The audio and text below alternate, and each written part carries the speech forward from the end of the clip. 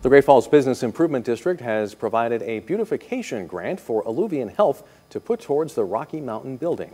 In 2018, Alluvion Health announced that they'd purchased the Rocky Mountain building and plan to restore it to add more access to health care. During construction, boards on the windows there are required. They've decided, why not have boards be filled with art? Community members and organizations are coming together to paint 56 boards on the 6th Street side of the building to leave their mark and to add beauty to downtown Great Falls.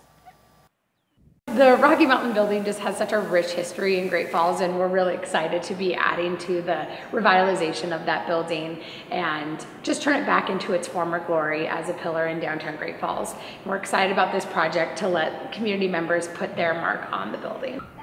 Alluvion Health is still looking for participants to paint boards. If you're interested, you can find more information on our website. Now, they do plan to make an announcement to have an update on construction of the building in the coming week.